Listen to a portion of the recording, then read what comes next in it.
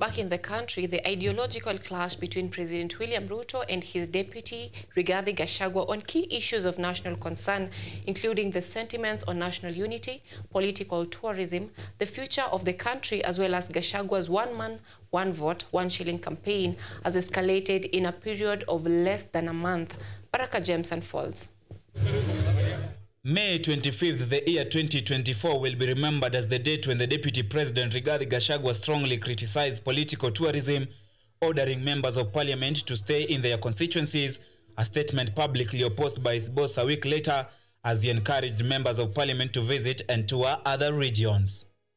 Na washauri wa bunge wetu, tekeleza wajibu wako katika constituency yako, lakini vile vile tekeleza wajibu wako wa oversight, tekeleza wajibu wako wa legislation kwa Wakenya wote, na ni lazima uwaelewe na utembee Kenya ndio uelewe. Kila mtu achunge constituency yake. Stay in your constituency. Kila mtu amechaguliwa kwake. What we don't want is political tourism. The two also seem to be reading different scripts after the deputy president in his mother language predicted to see darkness, a statement heavily criticized by President Ruto, who stated that the future of Kenya is bright, while he called for bishops to pray against the dark prophecies appearing to directly target Rigathi. The future of our nation is great. We are a great nation. We are a blessed country. Wale wanao tutabiria giza na kututabiria maovu kule mbele, hizo ndimi naomba maaskofu muombe zikome.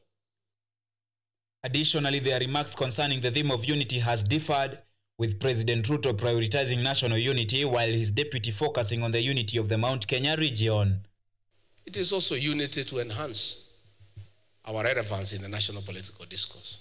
Because when we are united, we are able to successfully bargain for our share of the national cake, as it should be. Let us focus our energy.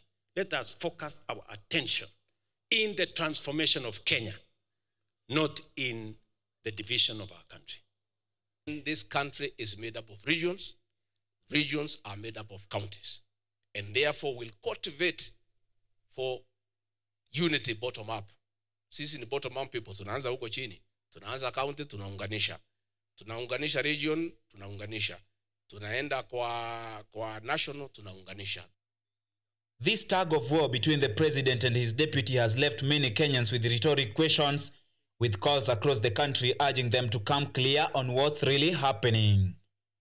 James Baraka, KUTV News.